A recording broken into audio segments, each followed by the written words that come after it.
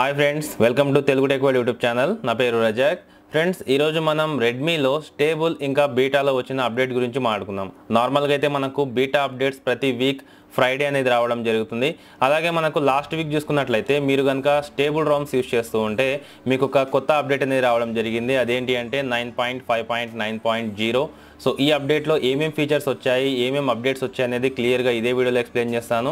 అలాగే ఈ వీక్ వచ్చిన బీటా అప్డేట్ ఏంటి అనేది కూడా స్టెప్ బై స్టెప్ క్లియర్గా ఎక్స్ప్లెయిన్ చేస్తాను. అయితే ఇందుకోసం మీరు ఈ వీడియోని లాస్ట్ వరకు చూడండి, నచ్చితే లైక్ చేయండి.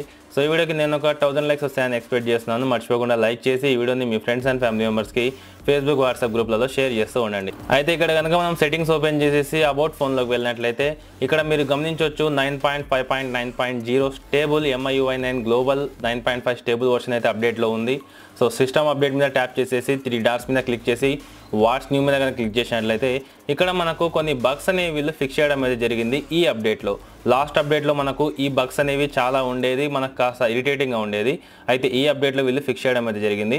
ఇందులో మొట్టమొదటి బగ్ వచ్చేసి, అంటే వీళ్ళు ఫిక్స్ చేసిన బగ్ వచ్చేసి device disconnected from mobile network during calls. నార్మల్గా మీరు కనుక లాస్ట్ అప్డేట్లో కనుక చూసినట్లయితే స్టేబుల్ రామ్లో ఏదైనా సరే నెంబర్కి కాల్ చేసేటప్పుడు ఆటోమేటిక్గా మనకు కాల్స్ అనేవి కట్ అయిపోయేవి.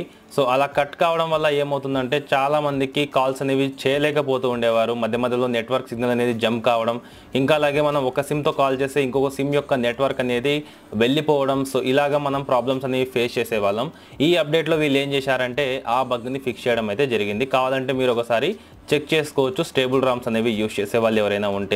నెక్స్ట్ అలాగే వీళ్ళు ఫిక్స్ చేసిన బగ్ వచ్చేసి notification settings did not work from dual apps.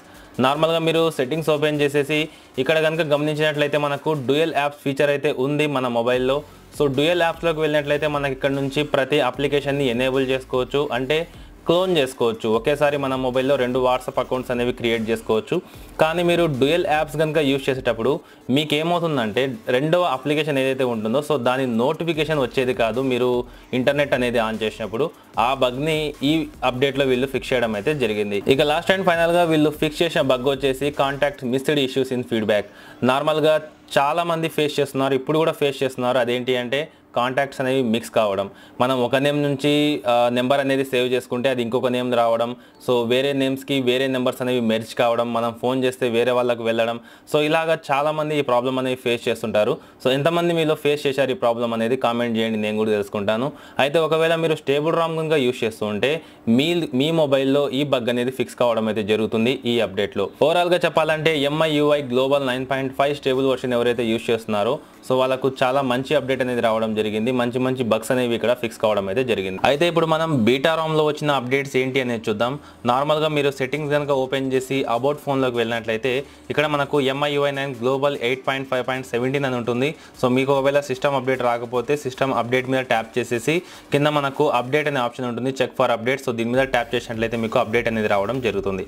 అయితే ఇది చాలా డివైజెస్కి రోల్అవుట్ అయితే కావడం జరిగింది. సో ఆ డివైస్ ఏంటివంటే ఇక్కడ మీరే చూడొచ్చు, Mi 5, Mi Note 2, Mi Mix, Redmi Note 3కి కూడా మనకు ఈ అప్డేట్ అనేది రావడం జరిగింది. ఇంకా Redmi 4X, Redmi Note 4, Redmi Note 4X, Redmi 4aకి 8.5.17 update అయితే రావడం జరిగింది.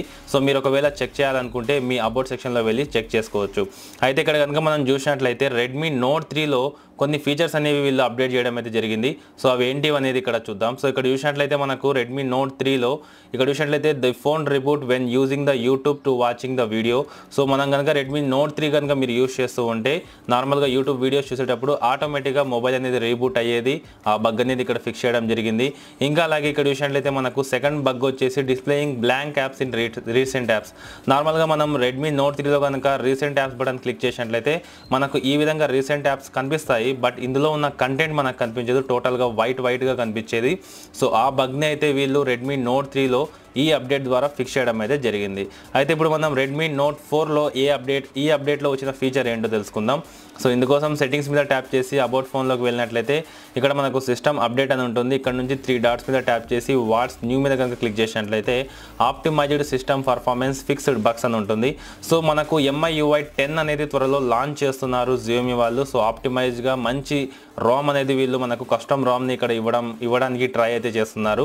బట్ ఇటువంటి చిన్న అప్డేట్స్ అనేవి ఇచ్చి మనకు చాలా బగ్స్ అనేవి ఫిక్స్ చేయడం అయితే జరుగుతుంది MIUI 9లో.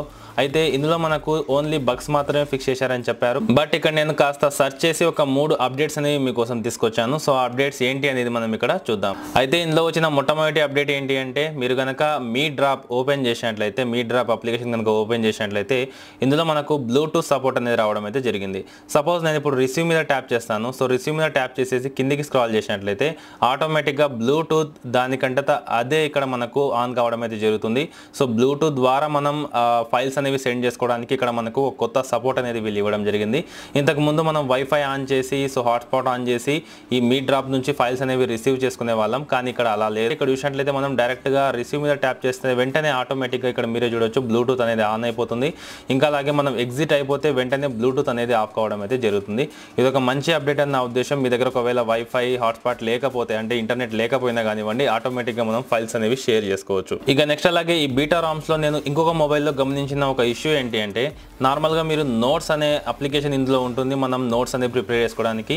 కానీ మీరు కనుక రీసెంట్ యాప్స్ మీద క్లిక్ చేసి, స్ప్లిట్ స్క్రీన్ మీద కనుక క్లిక్ చేసి, సో దీన్ని కనుక మీరు డ్రాగ్ చేయడానికి ట్రై చేస్తే కొన్ని మొబైల్స్లో ఈ నోట్స్ ఏదైతే ఉంటుందో అది సపోర్ట్ అయితే చేయదు. సో ఇందుకోసం మీరు ఏం చేయాలంటే, సెట్టింగ్స్లో నేను ఇంతకు ముందే చెప్పాను సపోర్ట్ చేయని వాటి కోసం ఎలా సపోర్ట్ చేసుకోవాలి అని. సో అటువంటి ట్రిక్ అనేది యూజ్ చేయాల్సి ఉంటుంది. మేబీ త్వరలో ఈ బగ్ని కూడా ఫిక్స్ చేయొచ్చు. కొన్ని మొబైల్స్కి అయితే ఈ నోట్స్ అనేది స్ప్లిట్ స్క్రీన్లో సపోర్ట్ అయితే చేయడం లేదు.